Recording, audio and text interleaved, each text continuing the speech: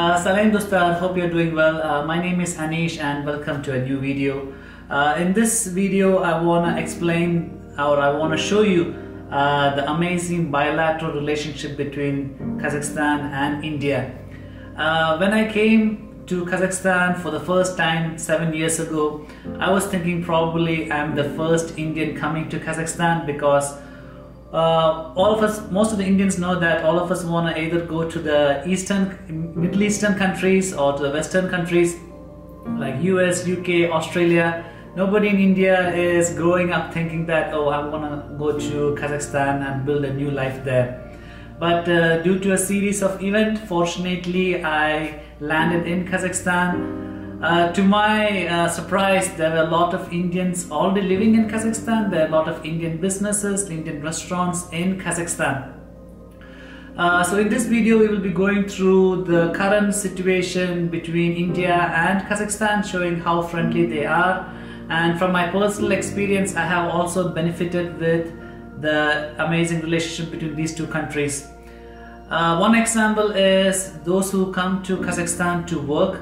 They need a work permit and they need a work visa. So to get a work visa, you need to get a work permit. And especially if you are coming to Kazakhstan to teach, this work permit may take a very long time because for teaching, your documents have to be verified by the Education Ministry, Foreign Ministry and various other government agencies in Kazakhstan.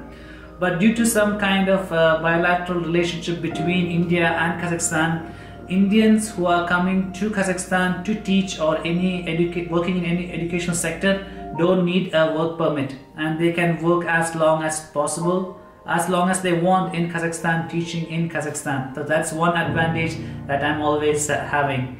So let's go through some other information. Kazakhstan and India, the tourism is growing mutually.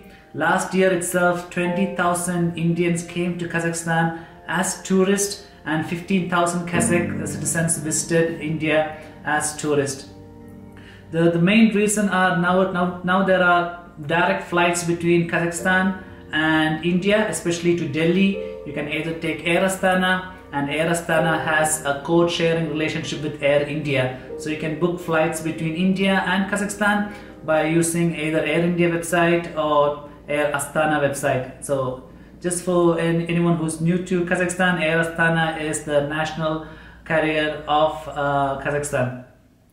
And also talking about visa, because Air Astana is the biggest air company in Kazakhstan, those who are flying through Air Astana, using Air Astana can visit Kazakhstan for I guess 4 days, 96 hours without a visa.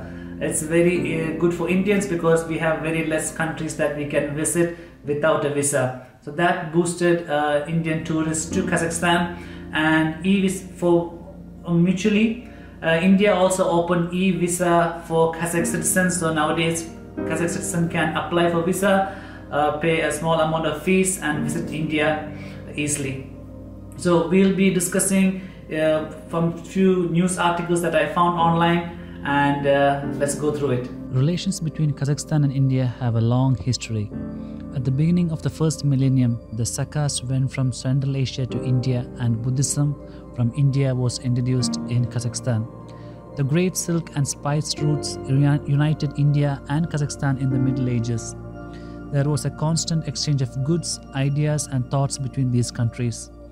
The year 2017 marked the 25th anniversary of the diplomatic relationships between India and Kazakhstan. Since 1991, when Kazakhstan gained independence, both countries have strengthened their relations. In 2009, India and Kazakhstan became strategic partners following President of Kazakhstan Nursultan Nazarbayev's visit to India.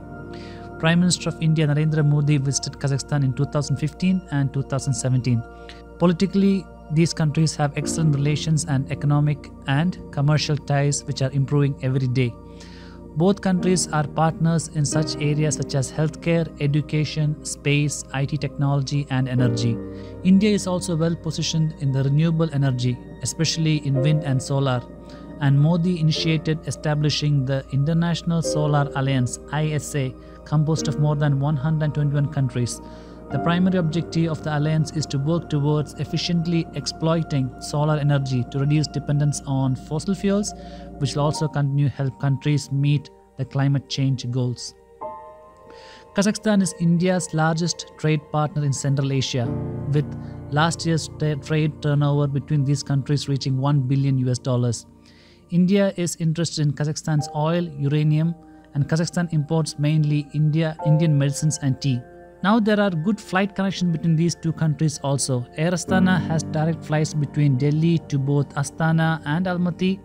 Direct flights had a positive effect on tourism also. Approximately 20,000 people from India visit Kazakhstan and 15,000 Kazakhs visited India. The figure is increasing every year and the embassy has simplified the procedure for issuing visa.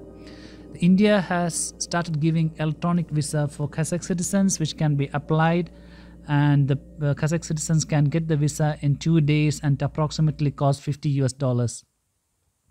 Medical tourism is one of the fastest growing segments in Indian tourism, as the country annually attracts a number of individuals for medical treatment. India's Ayurvedic therapy is also well known worldwide, and Kazakh people are trying to introduce that to their daily lives. Last year, approximately 200 Kazakh citizens went to India for medical treatment. Culture is another area of cooperation between these two countries. The Indian Culture Center in the capital of Kazakhstan has been engaged in various activities for many years, offering yoga and musical instrument and Kathak Indian classical dance lessons for the Kazakh citizens. Every year, the center celebrates June 21 International Day of Yoga, which is attended by a large number of yoga lovers in Kazakhstan.